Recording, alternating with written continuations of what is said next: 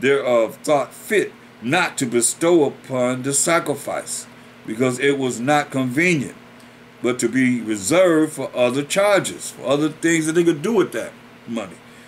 This money then, in regard of the sender, was appointed to Hercules' sacrifice. See that? Sacrificing to Hercules, Greek god, but became of the bearers thereof. It was employed to the making of galleys.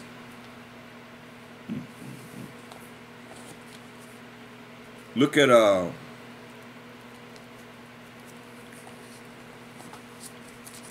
jump up to verse 59.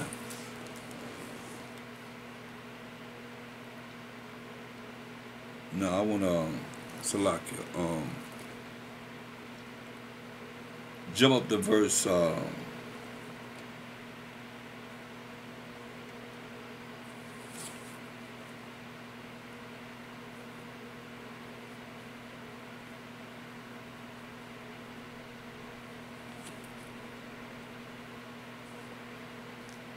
let's look at 2 Maccabees 5:1.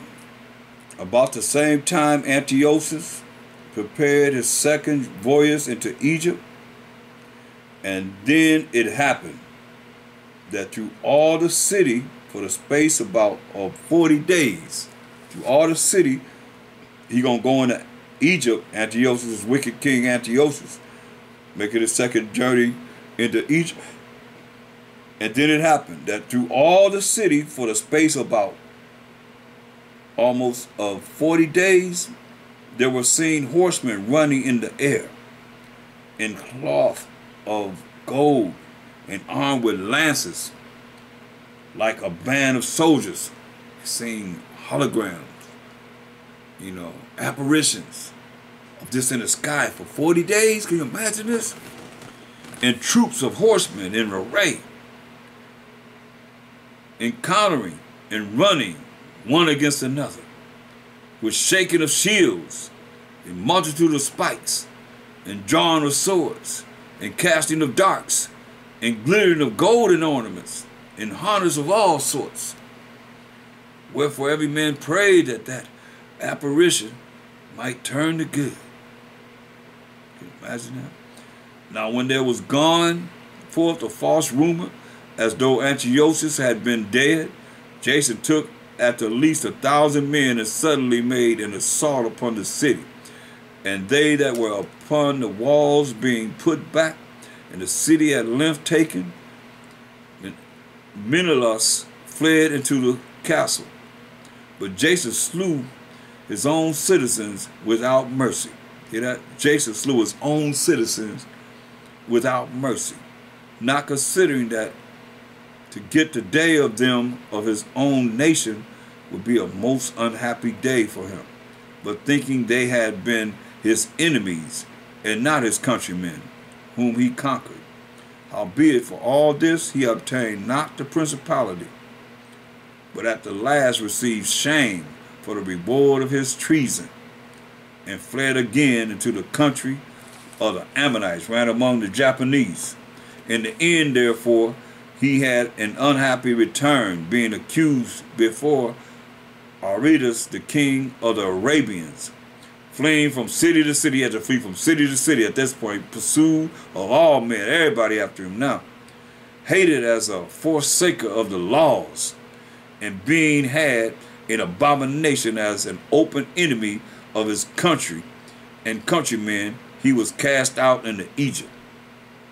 Thus he that had driven many out of their country perished in a strange land, retiring to the Lacedaemonians, and thinking there to find safety by reason of his kindred. And he that had cast out many unburied had none to mourn for him, nor any solemn funerals at all, nor sepulchre with his fathers. See. Then here we go with Antiochus destroying Jerusalem. Now when this that was done came to the king's ear, he thought that Judea had revolted. He thought we had revolted. Whereupon, removing out of Egypt in a furious mind, he took the city by force of arms, and commanded his men of war not to spare such as they met, and to slay such as went up upon the houses, kill everybody. He gave a decree out to kill all of us, Israelites. Thus there was killing of young and old, making away of men, women, and children, slaying of virgins and infants, killing everybody. And there were destroyed within the space of 3 whole days 80,000. That's 80,000.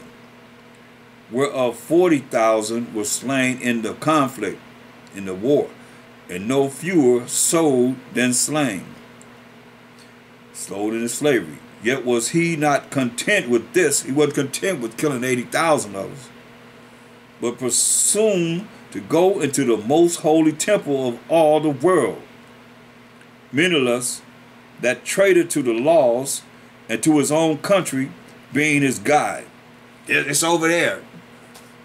Wicked Israelites, showing them where the temple was, and taking the holy vessels with polluted hands, and with profane hands pulling down the things that were dedicated by other kings to the augmentation and glory and honor of the place, he gave them away. What does it say? And taking the holy vessels with polluted hands, it says his hands were polluted, and with profane hands pulling down the things that were dedicated by other kings to the augmentation and glory and honor of the place. He gave them away. Gave them away, like it says. Profane hands, right? Go to Hebrews. Who's profane? The Bible says. Go to the book of Hebrews.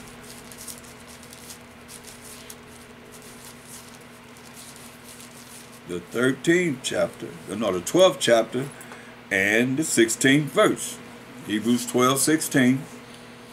Lest there be any fornicator or profane person as Esau, who for one morsel of meat sold his birthright. See? Profane person as Esau, for one morsel of meat sold his birthright. And that meat was red, that red pottage, that red meat. So then you know it's still, I mean, it's all going together. Antiochus Epiphanes, profane, hands, went into the temple and took all our holy vessels and so forth out.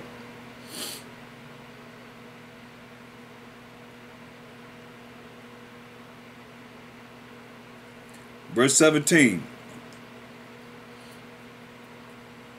2 Maccabees 5:17. And so haughty was Antiochus in mind that he considered not that the Most High was angry for a while for the sins of them that dwelt in the city. And therefore his eye was not upon the place. For had they not been formerly wrapped in many sins, this man, as soon as he had come, had forthwith been scourged and put back from his presumption, as Heliodorus was, whom Seleucus the king sent to view the treasury. Nevertheless, the Most High did not choose the people for the place's sake, but the place for the people's sake. He didn't choose the people for the place's sake, but the place for the people's sake.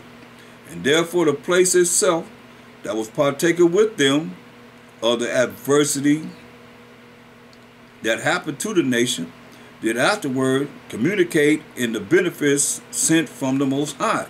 And as it was forsaken in the wrath of the Almighty, so again the great Almighty, the great Most High, being reconciled, it was set up with all glory. So when Antiochus had carried out of the temple 1,800 talents, he departed in all haste unto Antiochia. Took all those things out of our temple, weaning in his pride to make the land navigable and the sea passable by foot. Such was the haughtiness of his mind, the pridefulness that he rode in.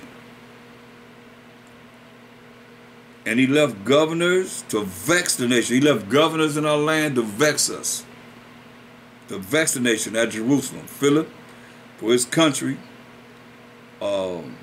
Phrygian, and for manners more barbarous than he that set him there. So he was more wicked than Antiochus. And at Garrison, Jonas, and besides Menelaus, who worse than all the rest bear an heavy hand over the citizens, over the Israelites, having a malicious mind against his countrymen, the Jews. Hear that? A malicious mind against his countrymen, the Jews. Bunch of Sambos. Worse than the enemy, our people. He sent also that detestable ringleader, Apollonius, with an army of 22,000, commanded him to slay, to kill all those that were in their best age, and to sell the women and the younger sort. Sell the women and children. Kill the young men who come into Jerusalem and pretending peace. You come for peace. It's all about peace, brother. Did forbear till the holy day of the Sabbath. Till the Sabbath came. When taking the Jews, keeping holy day, he commanded his men to arm themselves. And so he slew all them that were gone to the celebration of the Sabbath. And running through the city with weapons, slew great multitudes of Israelites. But Judas Maccabeus, with 9 others, or thereabout, withdrew himself into the wilderness, and lived in the mountains after the manner of beasts with his company, who fed on herbs continually, lest they should be partakers of the pollutions. Man, it's cold. That's what we had to deal with. In the Greek Empire,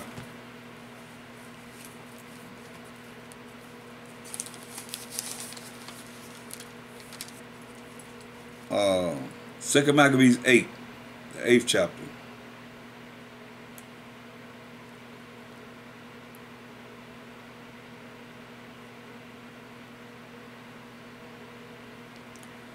And verse 21.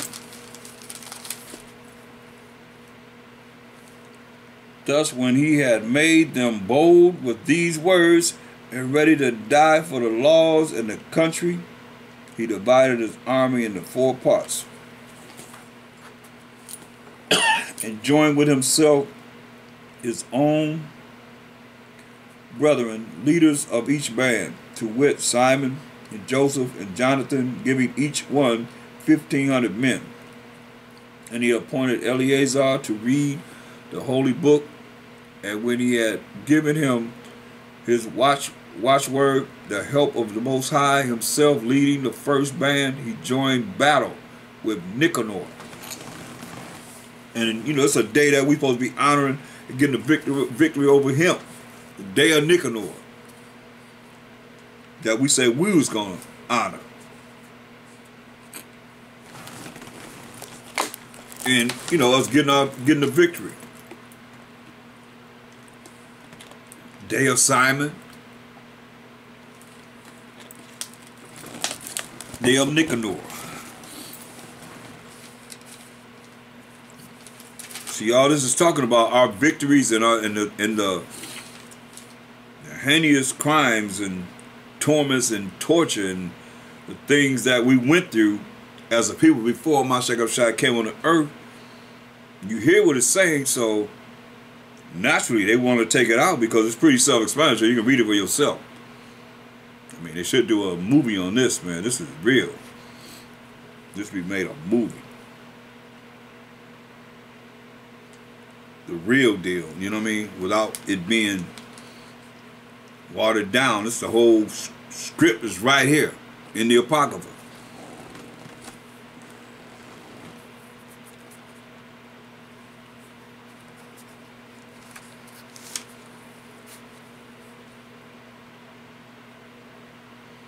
Fight after fight, young.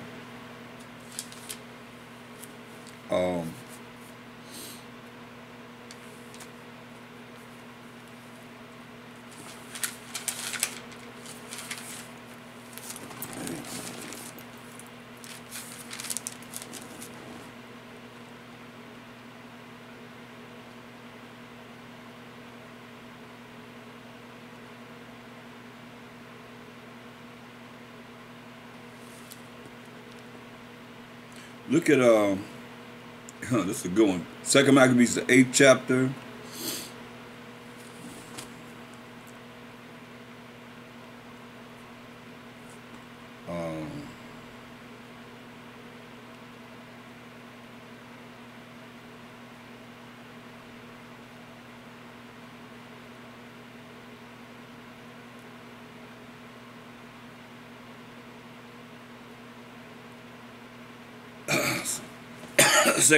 Second Maccabees 8:32.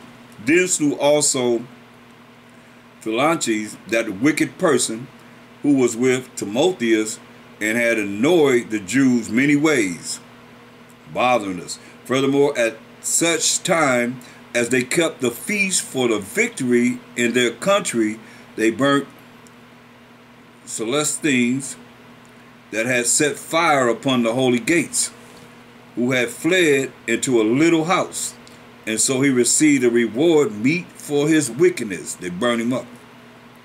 As for that most ungracious Nicanor, who had brought 1,000 merchants to buy the Jews, he was through the help of the Most High brought down by them, of whom he made least account, and putting off his glorious apparel and discharging his company, he came like a fugitive servant through the midland unto Antioch, having very great dishonor, for that his host was destroyed, his army was destroyed.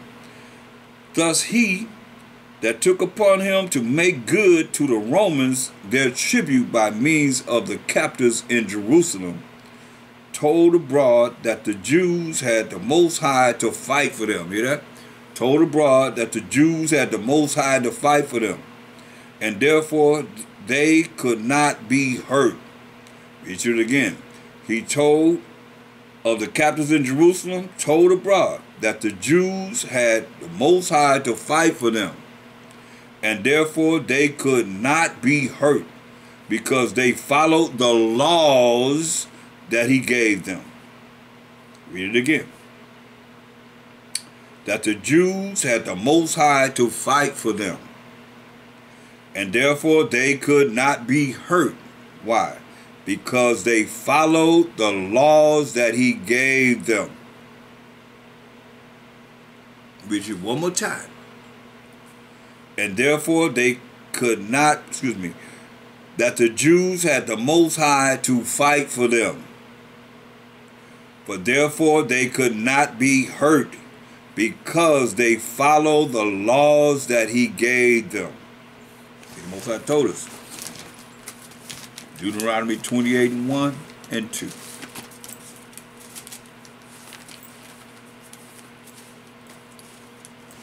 Deuteronomy 28, verse 1 and 2.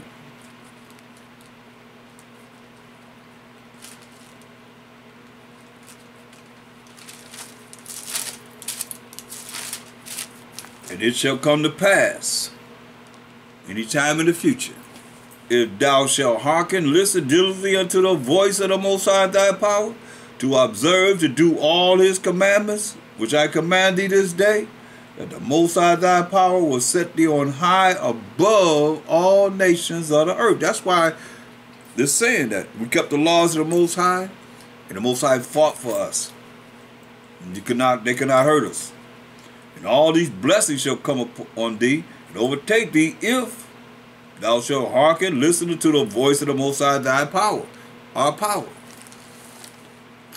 So it's above all nations. That's why no hurt came to us, because we kept the laws of the Most High. as it is written. Hallelujah. True.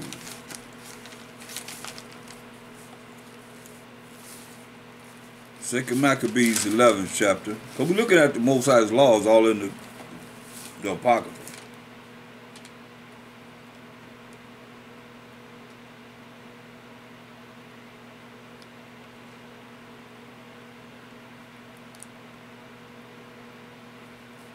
Look at yes. Second Maccabees 11th chapter.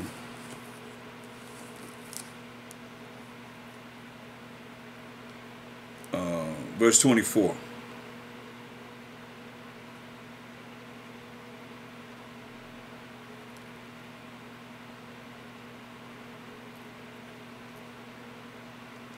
We understand also that the Jews would not consent to our father for to be brought under the custom of the Gentiles, but had rather keep their own manner of living, which is keeping the laws of the Most High. For the which cause they require of us, that we should suffer them to live after their own laws. Hear that? We told them we want to live after our own laws. Wherefore our mind is that this nation shall be in rest, and we have determined to restore them their temple, that they may live according to the customs of their forefathers. Thou shalt do well, therefore, to send unto them and grant them peace, that when they are certified of our mind, they may be of good comfort and ever go cheerfully about their own affairs, keeping the laws of the Most High. And the letter of the king unto the nation of the Jews was after this manner. King Antiochus sendeth greetings unto the consul and the rest of the Jews. If ye fare well, ye have our desire. We are also in good health. Many of us declared unto us that your desire was to return home and to follow your own business, which is our own laws. You couldn't say that, but that's our business. Keep the laws of the Most High. Wherefore they that will depart shall have safe conduct till the 30th day of whatever that is, with security.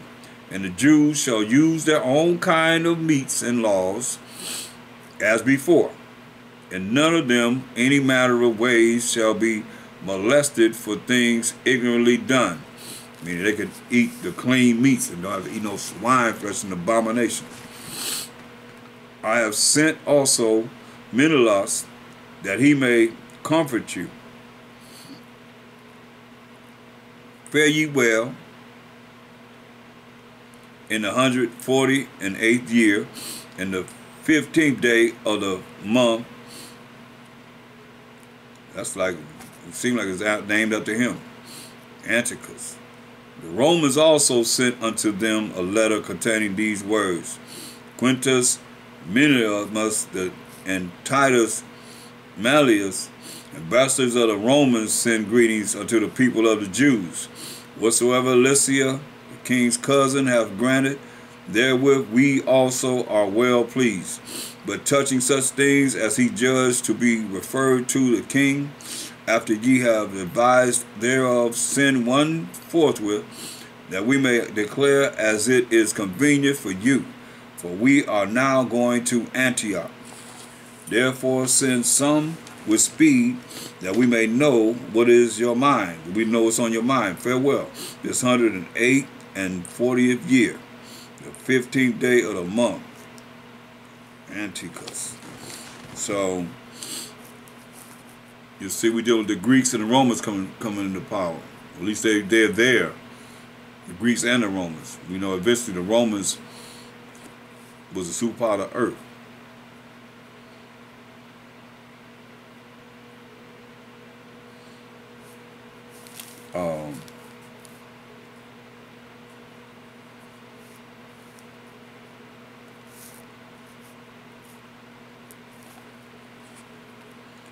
Look at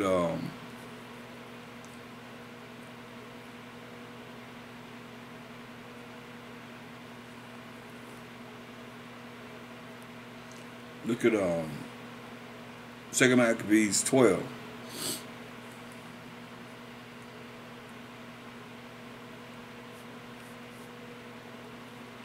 Verse 1. When these covenants were made, Lysias went unto the king, and the Jews were about their husbandry, which means farming. But of the governors of several places, Timotheus and Apollonius, and the son of Genus, also Hieronymus, and Demosphon, and beside them Nicanor, the governor of Cyprus, would not suffer them to be quiet and live in peace. Would allow us to be quiet and live in peace.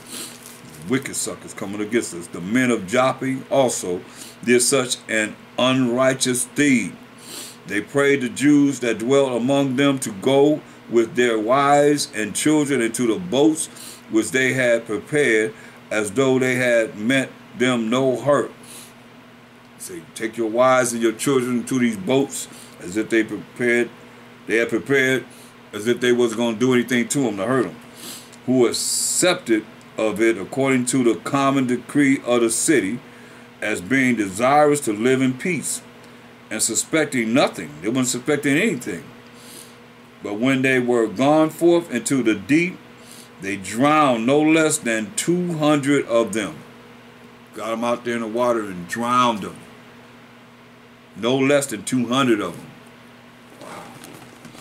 And Judas heard of this cruelty done unto his countrymen. He commanded those that were with him to make them ready. You gotta understand. Ezekiel 35 and 5. Ezekiel 35 and 5. This is the way they feel. Ezekiel 35 and 5. Because thou hast had a perpetual hatred, and have shed the blood of the children of Israel by the force of the sword in the time of their calamity, in the time that their iniquity had an end. Therefore, as I live, said the Most High Power. That's what they did, and still doing. I will prepare thee unto blood, and blood shall pursue thee. Since thou hast not hated blood, even blood shall pursue thee. Thus say the Most High. 2 Maccabees 12 and 5. When Judas heard of this cruelty, come on, like they did the Moors, that ruled Spain. They had their ships. They said, hey, they burned them up, came to the house and said, go to your ships. It was burned up. When they came back, they killed them. They burnt down their houses and killed them. Put their heads on poles and so forth.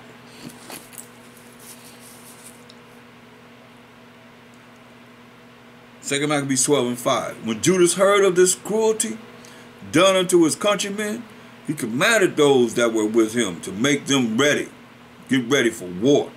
And calling upon the Most High, the righteous judge, calling upon the Most High, crying to the Most High, the righteous judge, he came against those murderers of his brethren, and burnt the haven by night, and set the boats on fire, and those that fled thither he slew.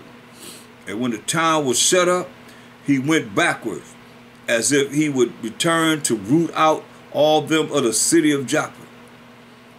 But when he heard that the Jamnites were minded to do in like manner unto the Jews that dwell among them, he came upon the Jamnites also by night, and set fire on the haven and the navy, so that the light of the fire was seen at Jerusalem 240 furlongs off. Now when they were gone from thence 9 furlongs in their journey toward Timotheus, no fewer than 5,000 men on foot and 500 horsemen of the Arabians set upon him. 500 horsemen of the Arabians set upon him, these Arabs. Whereupon there was a very sore battle, but Judah's side, by the help of the Most High, got the victory, so that the nomads of Arabia, being overcome, besought Judas for peace, promising both to give him cattle and to pleasure him otherwise. Then Judas, thinking indeed that they would be profitable in many things, granted them peace, whereupon they shook hands, and so they departed to their tents. Shook hands and departed to their tents. He went also about to make a bridge to a certain strong city, which was fenced about with walls, and inhabited by people of diverse countries, and the name of it was Caspis. But they that were within it put such trust in the strength of the walls and provision of victuals, the food that they had, that they behaved themselves rudely toward them that were with Judas, railing and blaspheming, and uttering such words as were not to be spoken. Wherefore Judas with his company, calling upon the great most high power of the world, who without any rams or engines of war did cast down Jericho in the time of Joshua, gave a fierce assault against the walls. The walls of Jericho came tumbling down, and they blew the trumpets, it came tumbling down. But you see how he's resulting back to the Most High, back to the Most High, back to the Most High, and took the city by the will of the Most High, and made unspeakable slaughters, insomuch that a lake 2 furlongs broad, near adjoining thereunto, being filled full, was seen running with blood. Then departed they from thence 750 furlongs, and came to Charaka, unto the Jews that are called Tubiani. But as for Timotheus, they found him not in the places. For before he had dispatched anything, he departed from thence, having left a very strong garrison in a certain hold. Howbeit, Dositheus the Sosipater, who were of Maccabeus captains, went forth, and slew those that Timotheus had left in the fortress, above 10,000 men. They killed 10,000 men, above 10,000 men, more than 10,000 men. And Maccabeus ranged his army by bands, and set them over the bands, and went against Timotheus, who had about him 120,000 men on foot, and 2,500 horsemen. This is all our history, y'all. This is all our story. Now, when Timotheus had knowledge of Judas coming, he sent the women and children and the other baggage unto a fortress called Carnian, for the town was hard to besiege and uneasy to come into, by reason of the straitness of all the places. But when Judas, his first band, came in sight, the enemies, being smitten with fear and terror through the appearing of him that seeth all things, fled of me. Talking about who is that see all things? The Most High see all things. Fled of man. One running this way and another that way. They running this way and that way. Away from him. So as that they were often hurt of their own men, and wounded with the points of their own swords. Wow, Judas also was very earnest in pursuing them, killing those wicked wretches, of whom he slew about 30,000 men.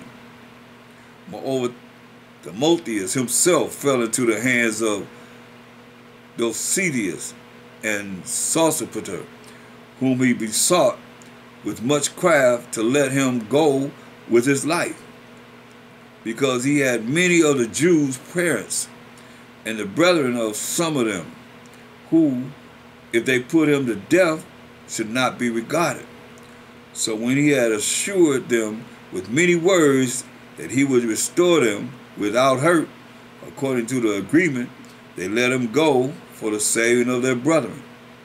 Then Maccabeus, and that's like him bargaining, ransom for his life.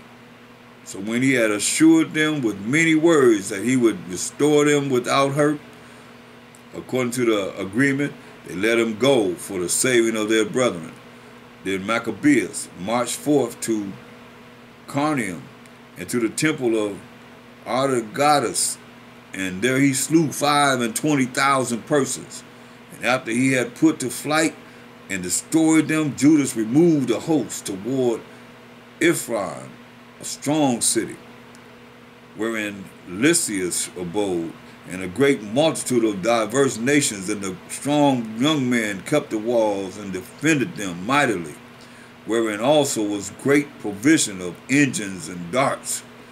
But when Judas and his company had called upon almighty power, the Most High Yahweh, by Shalom Mashiach Yahushua, who with his power breaketh the strength of his enemies, they won the city, and slew 25,000 of them that were within. I mean, if you add up all these numbers, it's adding up. From thence they departed to Centapolis, which lieth 600 furlongs from Jerusalem.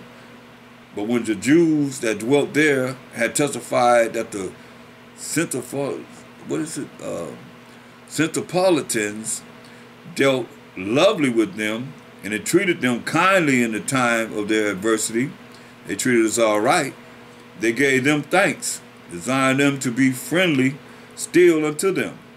And so they came to Jerusalem, the Feast of the Weeks approaching. Feast of Weeks approaching.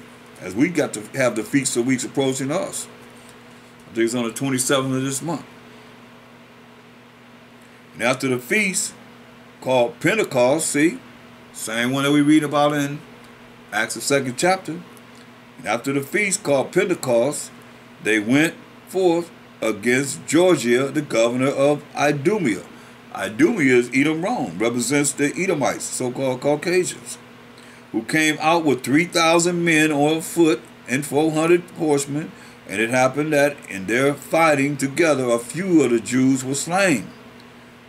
At this time, Dostheus, one of Basenor's company, who was on horseback, and a strong man, was still upon Georgia, and taking hold of his coat, drew him by force. And when he would have taken that cursed man alive, a horseman of Thracia coming upon him, smote off his shoulder. And he hit him with the sword, cut off his shoulder, so that Georgia fled unto Marcia. Now when they that were with Georgia had fought long and were weary, Judas called upon the Most High that he would show himself to be their helper and leader of the battle. And with that he began his own language and sung hymn songs, and with a loud voice and rushing unawares upon Georgia's men, he put them to flight. So Judas gathered his host and came into the city of Odalam. And when the 7th day came, they purified themselves as the custom was, and kept the Sabbath in the same place.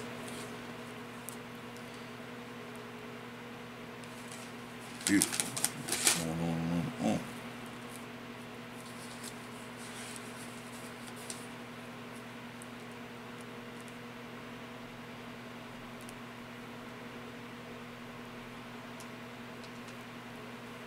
So as they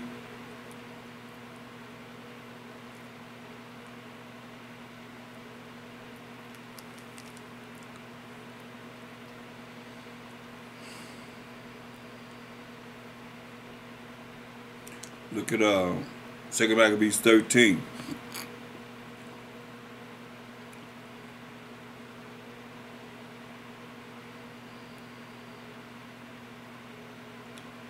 Verse 12. So when they had all done this together, and besought the merciful Most High with weeping and fasting, crying to the Most High with weeping and fasting, and lying flat upon the ground 3 days long, Judas, having exhorted them, commanded they should be in readiness, ready to go to battle. And Judas, being apart with the elders, determined before the king's host should enter into Judea and get the city, to go forth and try the matter and fight by the help of the Most High. So when he had committed all to the Creator of the world, the Most High, and exhorted his soldiers to fight manfully, even unto death, for the laws, hear that? For the laws, the temple, the city, the country, the commonwealth, he camped by Molten, and having given the watchword to them that were about him, victory is of the Most High. With the most valiant and choice young men, he went in into the king's tent by night, and slew in the camp about 4,000 men, and the chiefest of the elephants, with all that were upon him. Killed 4,000 men and took the best elephants. And at last they filled the camp with fear and turmoil, and departed with good success.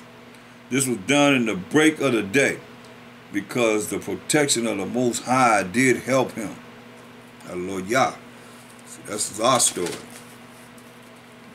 So look at Song of Three Holy Children, verse 9. Song of Three Holy Children, verse 9. In the Apocrypha.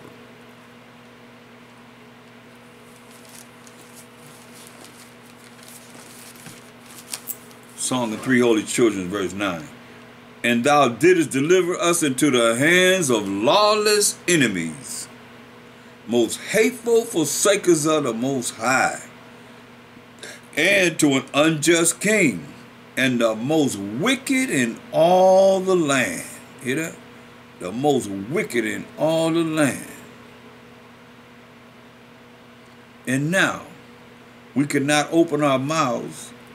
We are become a shame and reproach to thy servants, and to them that worship thee. Yet deliver us not up wholly for thy name's sake, neither disannul thou thy covenant, which is with Abraham, Isaac, and Jacob to the 12 tribes of Israel. Say for his name's sake. We say this a lot because our name, Yasharallah, Most High's name is in our name, Yah. And cause not thy mercy to depart from us. Most High say you're going to have mercy on Jacob. Only one that he say you're going to have mercy on is us, the children of Israel. For thy beloved Abraham's sake, for thy servant Isaac's sake, and for thy holy Israel's sake. Abraham, Isaac, and Israel. To whom thou hast spoken and promised that thou wouldest multiply their seed as the stars of heaven, and as the sand that lieth upon the seashore.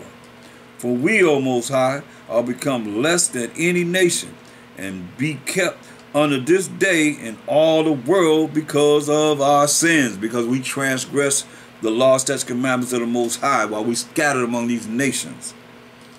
Neither is there at this time prince, or prophet, or leader, or burnt offering, or sacrifice, or oblation, or incense, or place of sacrifice before thee, and to find mercy.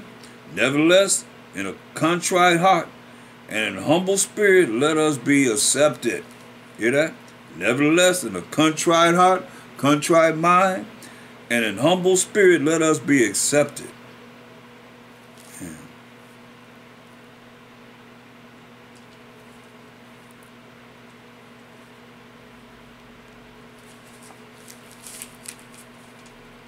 It's cold, boy.